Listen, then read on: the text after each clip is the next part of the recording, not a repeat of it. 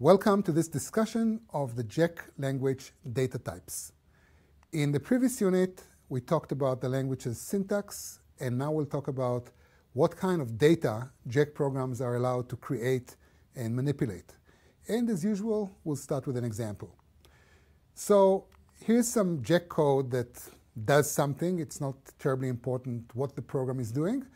And let us focus on these three statements here, in which the programmer goes on to create an array called a, an integer variable called length, and two more integer variables called I and sum.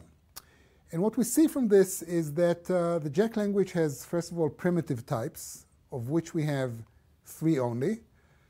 The int data type can hold values in the range of 0 to 32,767. Then we have Boolean types, which are either true or false. And we have char types, which are essentially numbers that represent characters, using the Unicode character scheme, or the ASCII scheme, which happens to be the same in the subset of characters that we use in this course. Now you may ask yourself, well, if an int value can be only non-negative, how do I represent negative numbers in Jack? Well, you can always precede a value with a minus, but this will not be a constant. It will be actually an expression in which we apply the minus operator to the non-negative value that follows it. So from the programmer's perspective, negative numbers are just as easy to use as positive ones, but the implementation is somewhat a little bit more involved. Moving along, we also have class types. For example, in this piece of code here, we see the a variable whose type is array.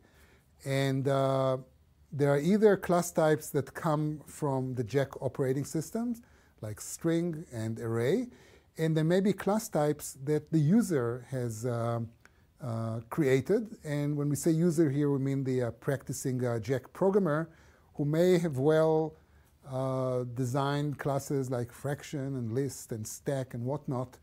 And therefore, he or she is free to create variables that have these data types as they please. So like any other high-level object-based language, we have primitive types as well as class types. Moving along, I'd like to demonstrate type conversions in Jack, which may well be quite wild. So first of all, characters and integers can be converted into each other at will and as needed. This is quite similar to what can be done in other languages. So if we have a character variable called c, I can say c equals 33, where 33 is just an integer value. And this will give me the representation of capital A according to the ASCII code. Equivalently, I can also create a string called s. I can assign the string uppercase A to s with two double quotes. And if I want to convert it into a character, then I must use the char-et function, which is part of our operating system. And I do it by calling the char-et function on the s character. And this is a little bit cumbersome because ideally you would like to say simply c equals quote a quote. But this idiom is not supported by the Jack language, which may create some inconveniences to someone who wants to do a lot of string and character processing, and yet it will make the writing of the compiler much easier. So not much easier, but easier. So we will thank these concessions later on when we develop the compiler. Now, an integer can be assigned to reference variables, in which case it is treated as a memory address. So consider this piece of code here. We create an array called ARR, and then we happily say ARR equals 5,000, which is somewhat crazy, isn't it? Because ARR is supposed to be an array. And yet, the Jack language supports this kind of assignment, and if you do it, you basically tell the system that the ARR array ought to start in base address 5000. So from now on, if you say ARR sub 100 equals 17, well, the compiler will generate code that will cause the RAM at location 50100, which is 5000 plus 100, to become 17. So as you see, this kind of casting is quite exotic and wild.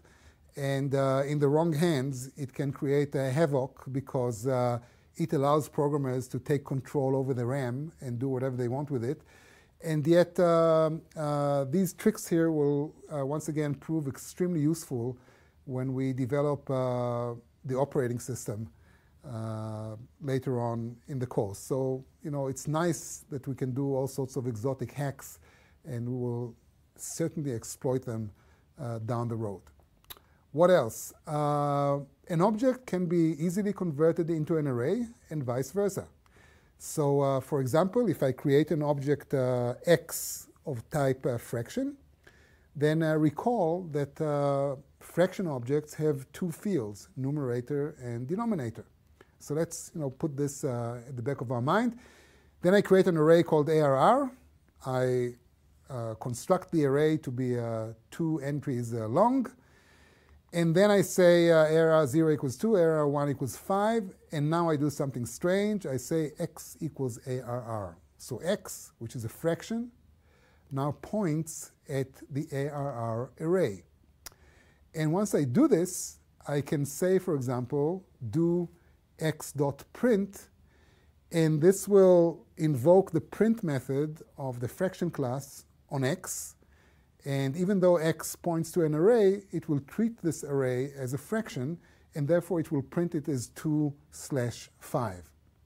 So once again, quite a wild casting, and yet makes perfect sense, because internally arrays and objects are handled almost the same. That's why in languages like Java and C#, you can easily serialize an object into an array and so on. So in Jack, this relationship is more explicit, I think, more clear. So that's it. That's what I wanted to say about data types in Jack. And to sum up, we can conclude that Jack has a rather primitive set of types. We have only 3 of them. Java has 8. We have 3. We could easily add more, but we didn't find it necessary from pedagogical values. And the Jack language is also weakly typed. In fact, it's very weakly typed. Any variable can be assigned to any variable irrespective of its type. And on the one hand, this sounds like chaos. On the other hand, it provides some very interesting hacking possibilities that we will definitely use later on. We could easily impose all sorts of restrictions and not allow to do certain things, but we decided not to bother about it. So this is the Jack type system, and in the next unit, we'll turn to discuss classes and methods.